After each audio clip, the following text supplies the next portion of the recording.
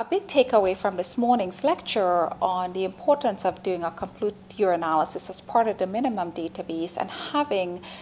technology like a SediVue Dx to be able to do that on a very small volume of urine in a very short period of time. So within 3 minutes, you can do a microscopic exam and actually have a urine sediment results and images to correlate with the sediment analysis.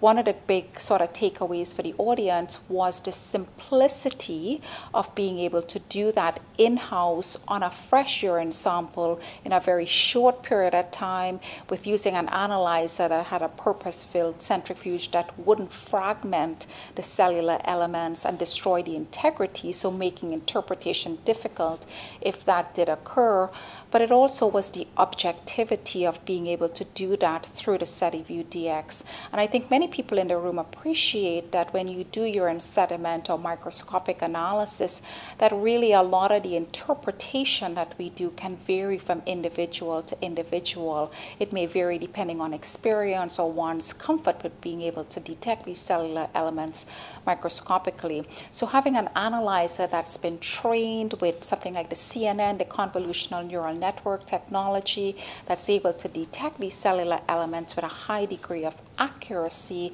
objectively, and then also provide images that you can review and share with pet owners through VetConnect Plus has been a really valuable tool. And I think for a lot of people, that takeaway of objectivity, small urine sample, and quick turnaround time and having results you can then access at any time through an electronic portal or even share and teach with the images was an incredibly enlightening experience for them.